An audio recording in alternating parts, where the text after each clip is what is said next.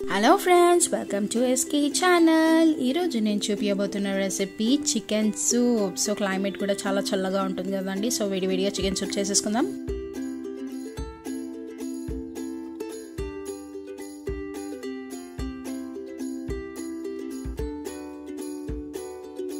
So chicken కూడా ఎక్కువ ఏం పట్టదండి, ఓన్లీ 2 pieces పడుతుంది. సో ఇప్పుడు నేను చేసే ఈ రెసిపీ 3 members వస్తుంది అనమాట.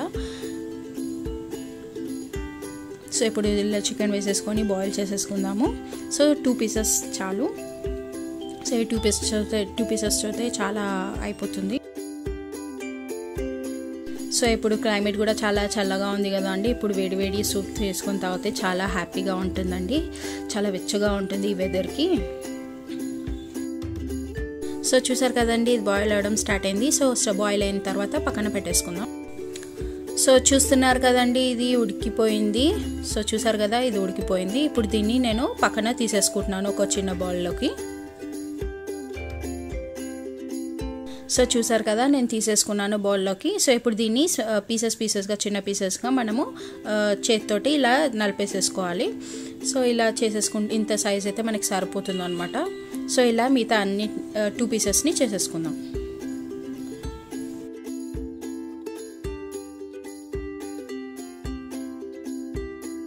సో చూస్తున్నారు కదండి, నేను చికెన్ అంతా పీసెస్ చేసి పెట్టుకున్నాను చిన్న చిన్న పీసెస్గా. ఇక్కడ నేను పాలను కూడా బాయిల్ చేసేసుకున్నానండి, బాయిల్ చేసి పెట్టేసుకున్నాను. సో ఇప్పుడు ఈ సూప్లో మనము కాగబెట్టిన పాలే పోయాలండి, పచ్చిపాలు పోయొద్దు. సో ఫస్ట్ స్టవ్ ఆన్ చేసేసుకొని బగోనా పెట్టేసుకోవాలి. బగోనా వేడి అయిన తర్వాత దీంట్లో బటర్ వేసుకోవాలి. సో ఇప్పుడు ఇది వేడి అయిందండి. సో ఇప్పుడు నేను బటర్ వేసేసుకున్నాను. సో బటర్ని కొంచెం కరిగించేసుకుందాము.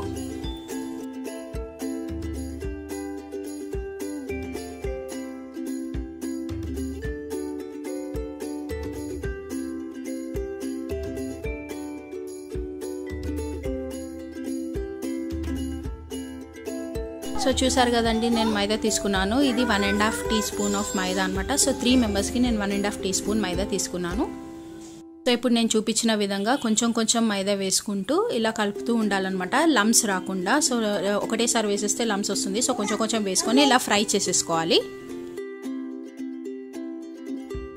సో నాన్ స్టిక్ కర్ర అయితేనే మంచిగా ఉంటుందండి దీనికి, ఎందుకంటే కలపడానికి చాలా ఈజీగా ఉంటుంది. సో ఒకవేళ స్పూన్ కానీ గంట కానీ ఏదైనా తీసుకుంటే దానికి అంటుకుపోతుంది అనమాట ఇది. సో ఇది తీసుకోవడమే, ఈ స్టిక్ తీసుకోవడమే బెటర్ అండి.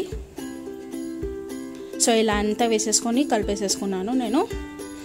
సో ఇప్పుడు దీంట్లోకి కొంచెం ఆయిల్ కూడా వేసుకోవాలండి, కొంచెం ఒక 1 teaspoon ఆఫ్ ఆయిల్. సో అదైతే సరిపోతుంది. సో వేసుకొని మళ్ళీ ఫ్రై చేసేసుకుందాము.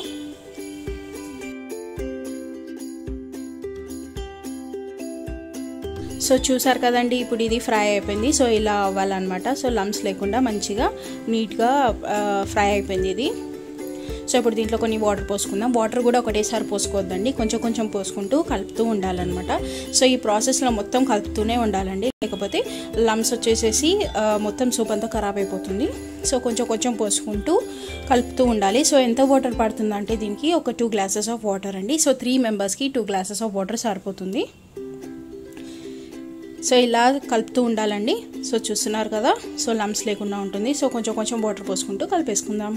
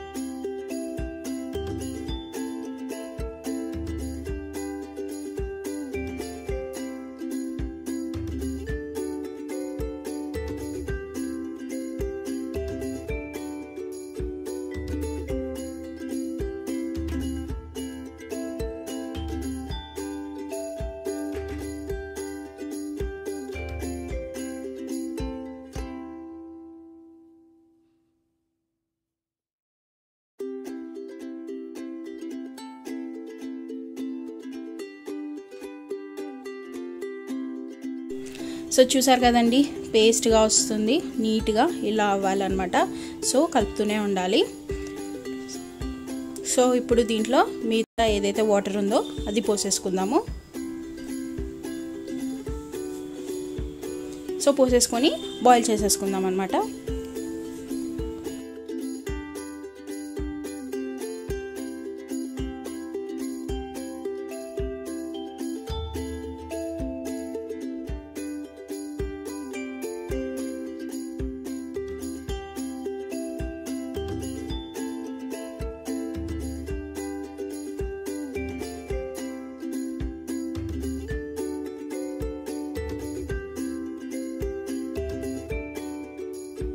సో చూసారు కదండి, ఇది బాయిల్ అవ్వడం స్టార్ట్ అయింది. సో ఇప్పుడు దీంట్లోకి నేను చికెన్ పీసెస్ వేసేసుకుంటాను అనమాట. సో ఇప్పుడు నేను వేసేసుకొని మిక్స్ చేసేసుకుంటాను.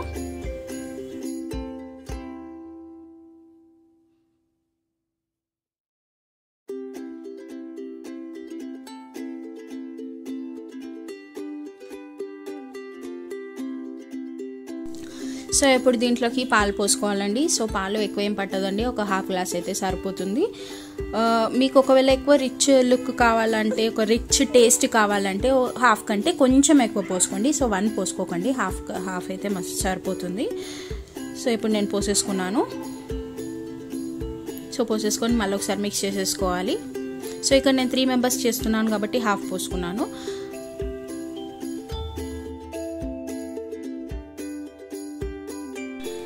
సో ఇప్పుడు మనం ఇందులో కొంచెం పెప్పర్ వేసుకోవాలండి.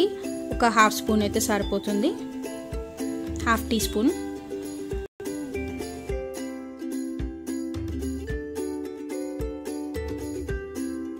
సో ఇప్పుడు దీన్ని మిక్స్ చేసేసుకుంటున్నానండి.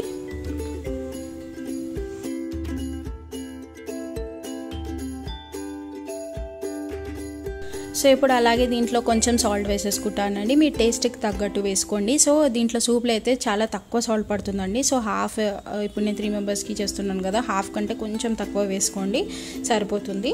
అలాగే ఇప్పుడు నేను దీంట్లో టెస్టింగ్ సాల్ట్ కూడా వేస్తున్నాను. చిటికెడు అయితే సరిపోతుందండి.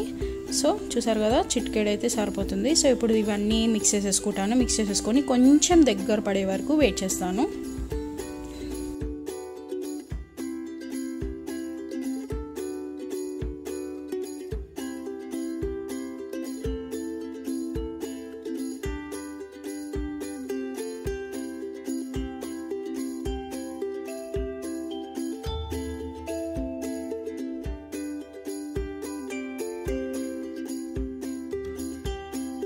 సో చూసారు కదండి, ఇది బాయిల్ అవ్వడం స్టార్ట్ అయింది.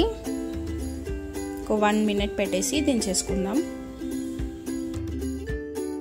సో చూసారు కదండి, ఇది దగ్గర పడిపోయింది. సో మన సూప్ రెడీ అయిపోయిందండి. ఇప్పుడు దీన్ని సర్వింగ్ బౌల్లోకి తీసేసుకుందాము. సో ఇప్పుడు నేను స్టవ్ ఆఫ్ చేసేసి సర్వింగ్ బౌల్లోకి తీసేసుకుంటాను.